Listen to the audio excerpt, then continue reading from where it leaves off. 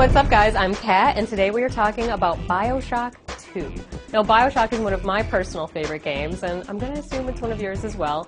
Besides some clunky mechanics, it was a near-perfect game. It had an amazing setting, it had great combat, and it had a really innovative storyline that kept you guessing. You couldn't really ask for much more in a game, but apparently somebody did, because along came a sequel. Now, BioShock 2, to me, feels a little more like an expansion pack than an entirely different game. It's sort of what Broken Steel is to Fallout. BioShock 2 is to BioShock, except with a new character. There's not a lot of surprises here, but, why make changes to something that's so good in the first place? Rapture might not feel quite as fresh and new the second time around, but there's still enough here to keep you interested. The game starts with a bang. Yeah, sorry, pun intended. And then you find yourself in Rapture 10 years after the setting of the first game. Now, in BioShock 1, you played as a mysterious human navigating this creepy world of Rapture. But in BioShock 2, you find yourself as a big, lumbering, mysterious Big Daddy, also trying to navigate this world of Rapture. Now, the best perk about playing as a Big Daddy? The drill. Now, I use the drill more than pretty much any other weapon in the game because it's just fun.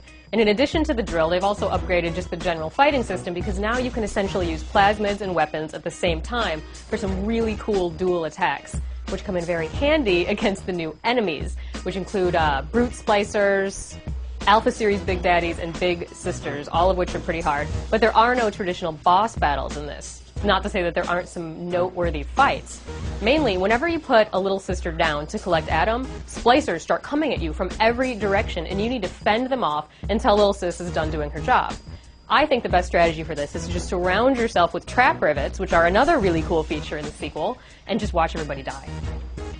Now, in BioShock 1, the thing that motivated most of the action was the story. It really drew you in, it was full of twists and turns. The story in BioShock 2, it's not quite as engaging. Not to say it's not good, it's just that most of the mystery of Rapture has been solved. It is still really well executed, though. One of my favorite surprises was the inclusion of the insight into how little sisters see the world of Rapture. You actually get to see through their eyes, finally get to see why they call Adam-filled corpses angels, and I think that's a nice bonus. Overall, I was really impressed by BioShock 2. I thought it was a great game. Yeah, it's a little repetitive of the first game, but there's enough new elements to keep it exciting. It's a fairly short game. I finished it in just over 10 hours, but there is some replay value here, especially with the addition of a multiplayer mode.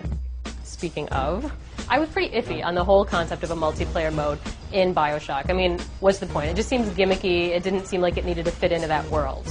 But turns out I was a little bit right and a lot wrong.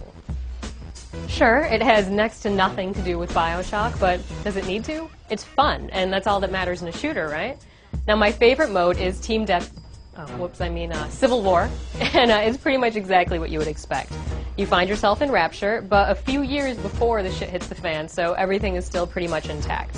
You choose from one of 6 characters, and you have at it. You have your plasmids and weapons. Both are upgradable as you rank up. There's also Big Daddy suits that pop up here and there, so grab one and kill everything in sight.